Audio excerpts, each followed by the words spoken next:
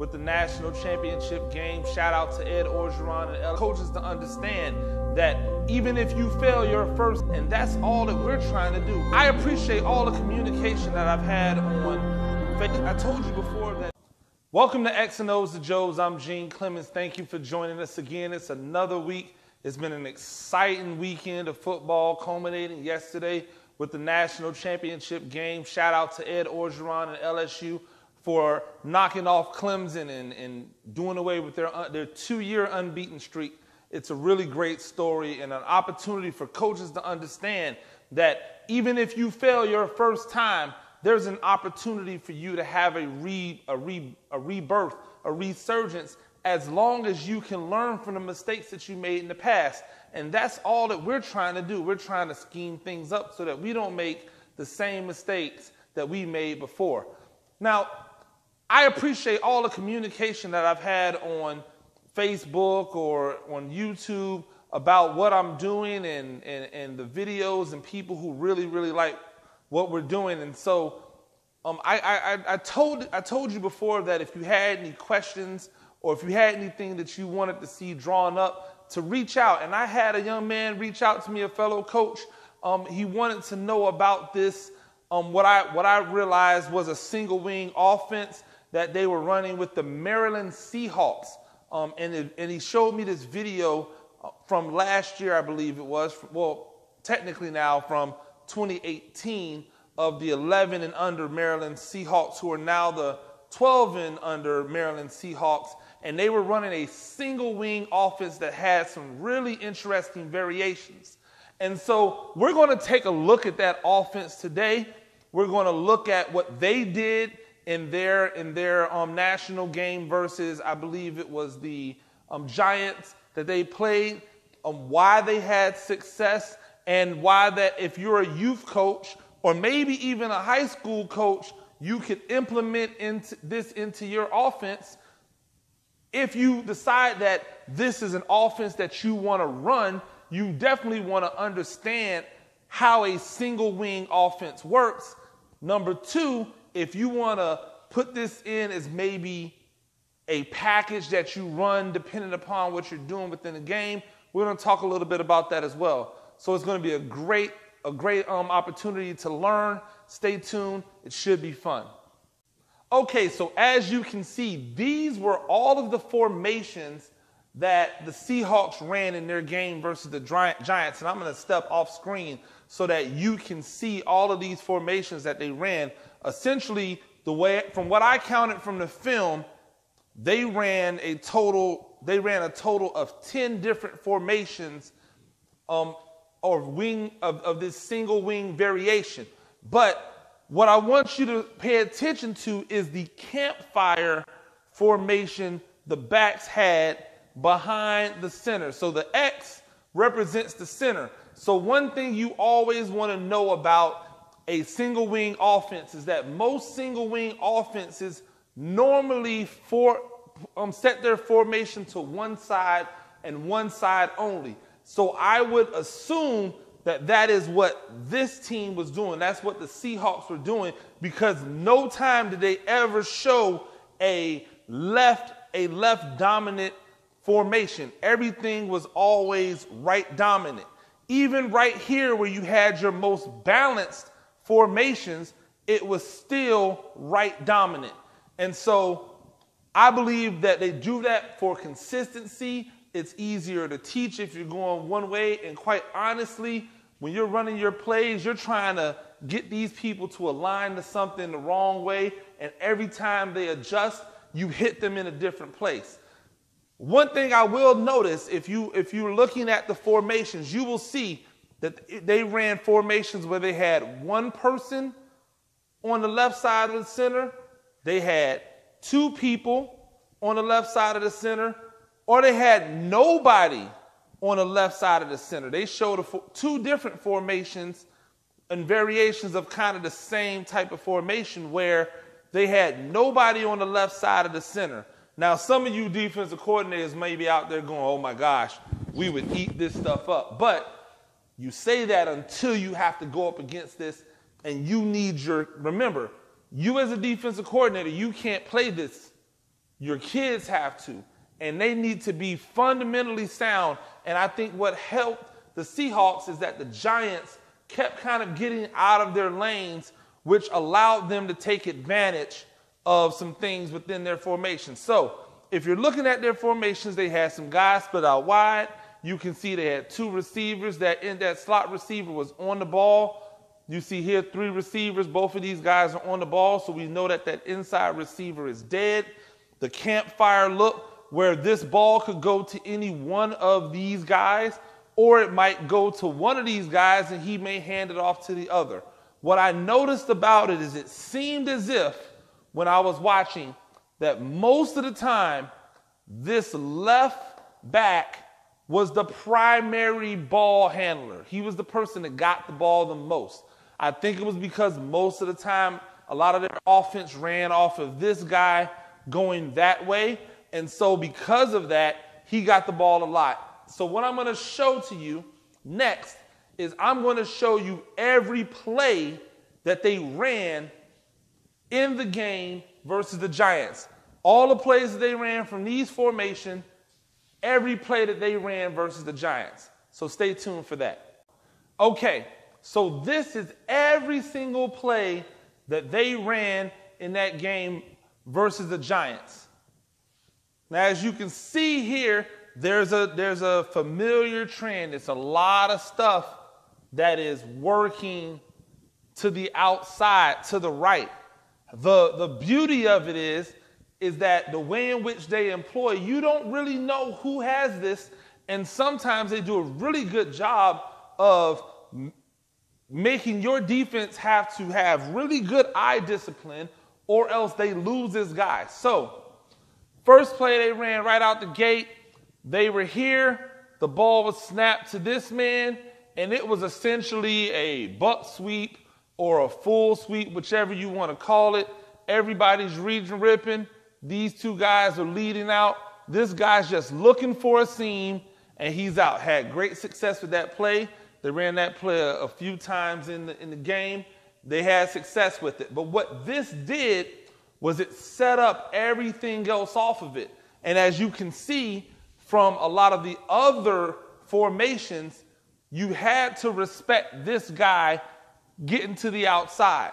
So they come back with this, the campfire look. They've got a 4th guy in here. He gets the snap, and once he gets the snap, he quickly hands it off to this guy and keeps going as if he's running it. So he hands it to that guy.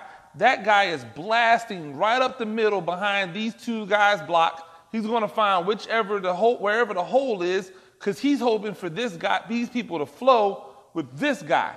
Gets a little flow, he's able to get up north and south and make some yards. You look down at this 3rd play.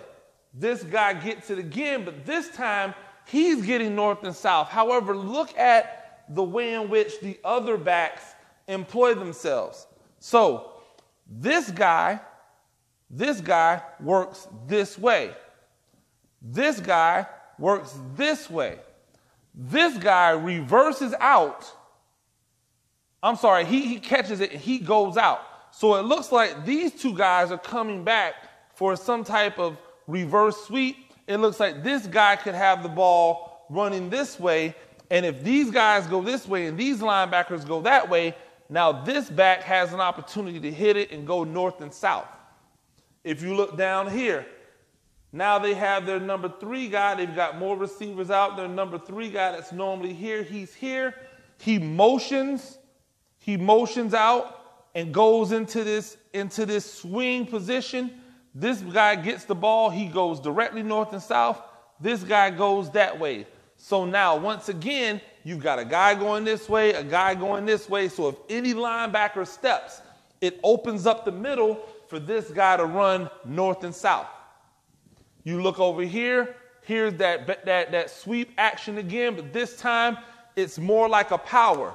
This back, who is actually lined up facing the campfire. So he's lined up like this. On a snap, he steps and just comes and blocks the first guy outside. So the first guy outside, he blocks. Everybody else goes down. You get inside by 1, inside by 2. This guy follows, and wherever the gap is, he hits it. It's a great power play because people are expecting it to go outside, and it hits a lot tighter than what they believe it's going to hit. Down here, same type of action as over here, where this guy gets it, but look, no guard. So here's the center. This is really interesting. They ran this on the goal line for their 1-point conversion. So he gets the snap, he hands it to him, he goes, that guy is able to find a lane and get in there for the 1-point conversion. It was a great little wrinkle that they did for a short yardage gain. Here's another one with no guard and nobody to this side. This guy actually motions out. So now you've got to, okay, what are they doing over there? Are we going to extend? This guy on the snap, he goes and bubbles. You've got 3 out here, so you're probably thinking something outside. This guy is the guy that actually gets it, and he runs directly up the field. Now we have more of a traditional looking line, obviously still unbalanced because they've got this guy over here, but guard and tackle, or 2 guys to the center's left, 3 guys to the center's right. Now this is interesting because this guy gets the ball and he runs north and south, but watch the action. This dude behind the center reverses out like he's going to run option, with this back to the left.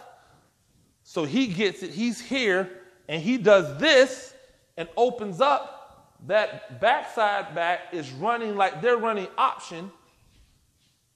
This wing on this side runs in between the 2. So now it looks like option, but it could also be the option reverse. And all the while, this guy is up the middle. So again, if the linebackers go left, if the linebackers go right, they're wrong. This guy's going to get yardage up the middle. And finally, these are the 2 plays that they ran when they were trying to kind of milk the clock away. They brought in everybody close. They've got the Campfire plus this guy off the ball, but a split to this side. So you have to respect this side. They bring this guy in tight. And now it's essentially he's just getting it. And it's that power action that they were running over here. That guy who's aimed in blocks out. Power action up the middle. And then off of it, they run that, but this guy goes north and south. This dude has a lead blocker. He doesn't hand it to this guy this time. This guy just gets the ball and goes north and south. So those are all of the plays that they ran out of these various formations out of the single wing. Now, some of you might think it looks a little different because it's close and under center with this Campfire.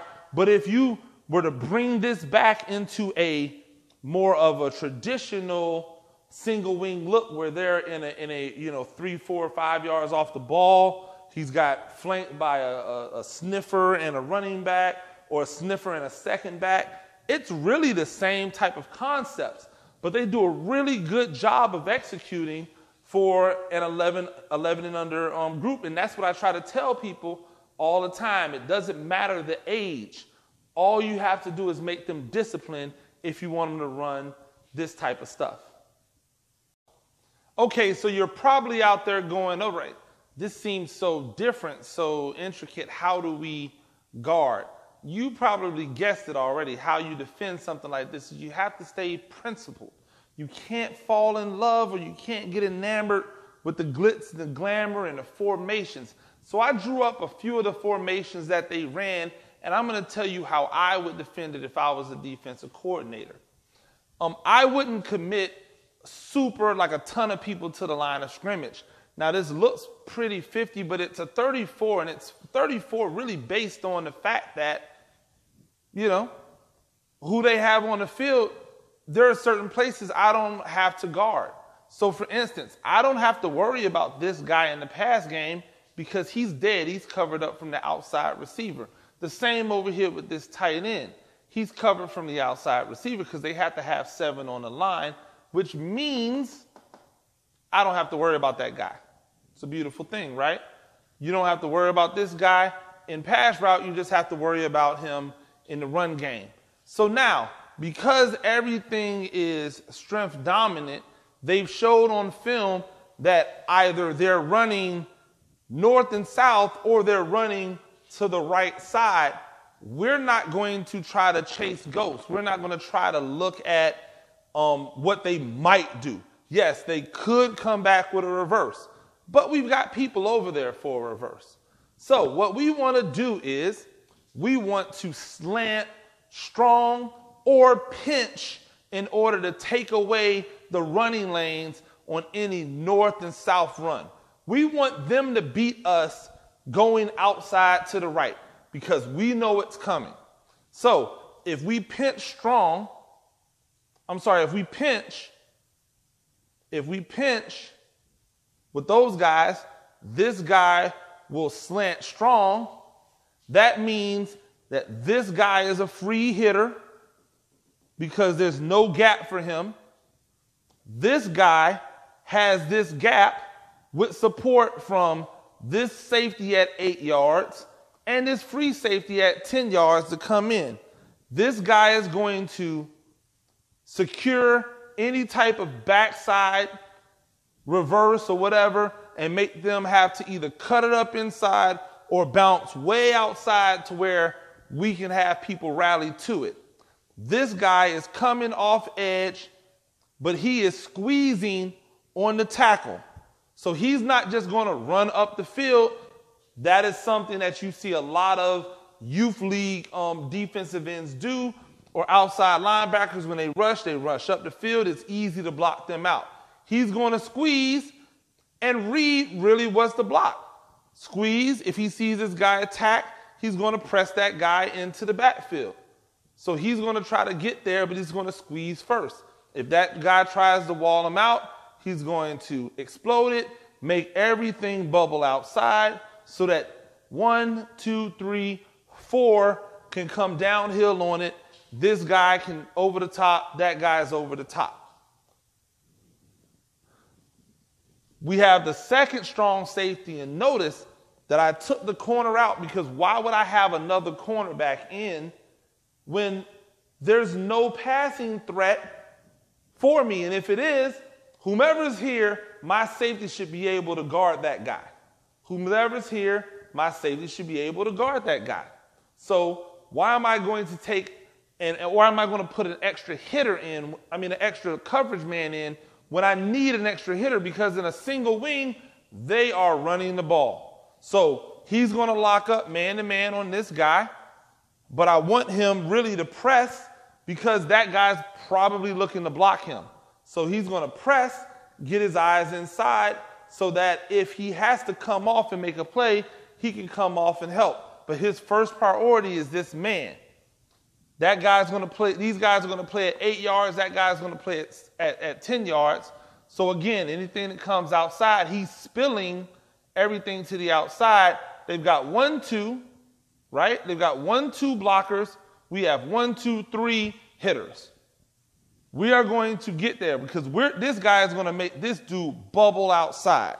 Now, those guys are going to be coming. So they're going to be coming to block.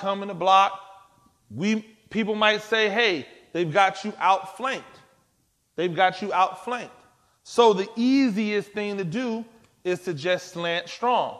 So now instead of pinching with this guy in here, we slant strong. Those two guys still do the same thing. He does the same thing, but now this guy comes outside. This guy becomes a free hitter now. So he's going to slant strong. He becomes a free hitter. That's 1, 2, 3, 4, 5 guys. And then this guy is scrape stack spotting, getting over into the play. Now, over here, what's different from here over here? Here they've put that guy into the backfield with the wing, but now they've got a tight end. Now again, this tight end is dead. We don't have to worry about him in coverage, but we definitely have to worry about him in blocking.